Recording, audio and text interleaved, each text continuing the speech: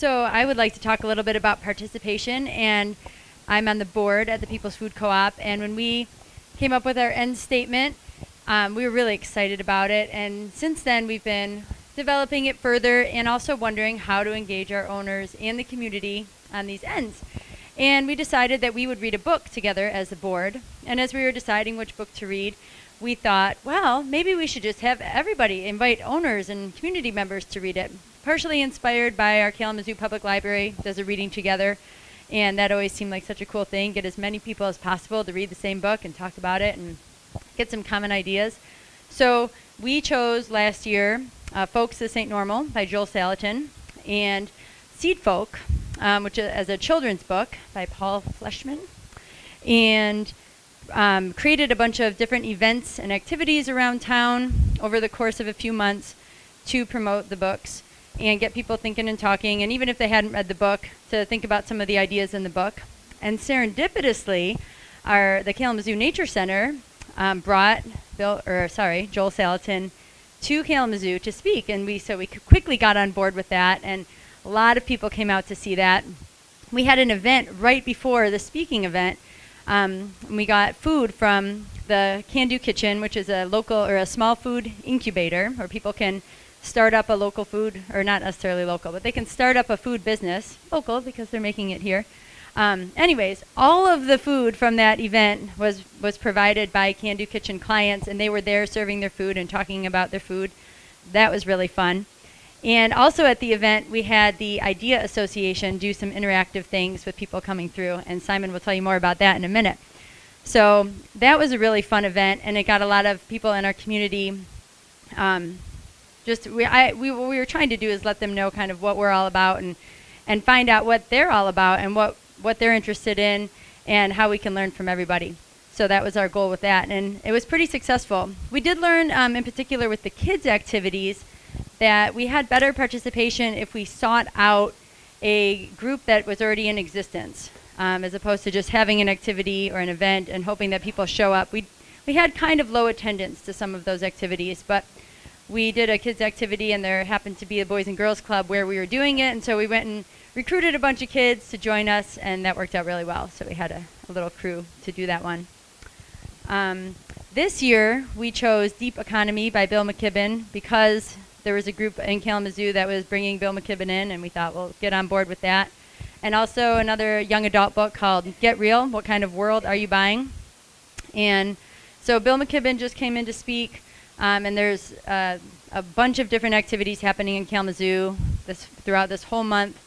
And we chose to show the movie Dirt as our piece of that sustainability series, and had a forum and talked about that. We had a good turnout for that. That went really well.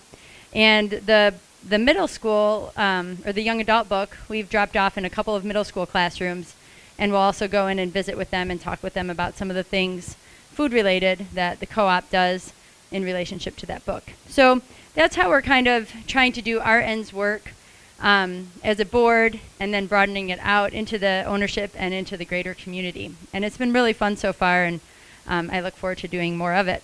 It's been really awesome collaborating with the Idea Association, and Simon will fill you in on those details.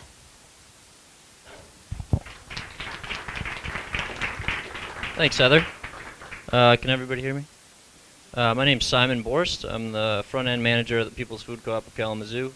I also have been, longer than I've held this job, I've been doing some design work for the co-op. Whether that be poster design or these sort of journalistic comics that me and my buddy Chris Moore work on collaboratively for a quarterly magazine. So that being sort of my background and my interest, art, I collaborated with a group called Idea Association at 2 co-op events in particular that I'm going to talk about in an effort to collaborate with the community and get the community involved in creative process, acknowledging our ends. So the first one was at the Salatin event. That one, me and other Idea Association members made 2 huge boards, and they're about like 6 foot tall, about 3 feet across, on those boards. We were in the lobby of the Salatin Talk, and encouraged people to come up and answer the question visually with paints and collage, what is the future of food in Kalamazoo? So that sort of, a lot of people are very hesitant to express themselves in a visual way, in a nonverbal or non-written way. So we really encourage people to try and think visually in that instance. The other one was at the annual meeting that we hold every year for owners. It's kind of a big party, but they also get educated about our ends, co-op ends, and our progress over the last year. So for this one, at the entrance of the annual meeting, we wrote out our end statement. People's Food Co-op of Kalamazoo exists to create access to food that is healthy for people, land, and the economy. Keeping in mind that words are very important, and as Vanessa pointed out to me earlier, acknowledging specific words like the term racial before diversity is really important. So we had people define each and every word in the end statement on a huge sheet of paper. People were encouraged to come and write what they thought, what they thought exists meant. They had to describe the word existence. Next, they had to describe create, access, food, and so forth. We didn't have them describe is or of. Maybe we should have. So that was a really successful, in my opinion, a really successful exercise. Some people were drawing things, writing things, definitions were all over the place. But we were able to catalog all the answers and have some interesting ideas come out of that. So those are the two events. And just like to encourage people to think outside the box sometimes and